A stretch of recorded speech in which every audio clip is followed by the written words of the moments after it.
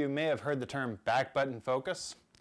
What that means is taking the focusing from when you press the shutter halfway to one of the buttons on the back of the camera. In this camera, I actually have an autofocus on button. To do it, it varies by model, and I'm not going to go through that. Take a look at your manual. But the advantage to this is you can actually turn your focusing on and off independently of your metering. Track people as they're moving, as well as stopping the focusing when it's going way out the wrong way.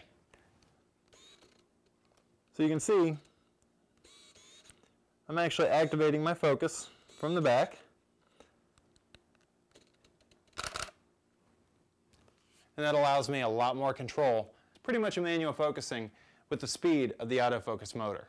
When using this mode, I find it helpful to keep my focusing on AI servo or constant focus mode. That way the camera is always trying to keep my subject in focus, and I can choose when it needs to start and stop, as opposed to single shot mode.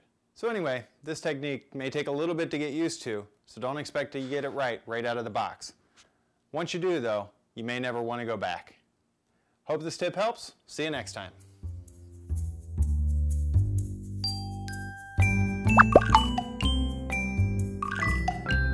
Get used to it. Feel free to put any outtakes in on this.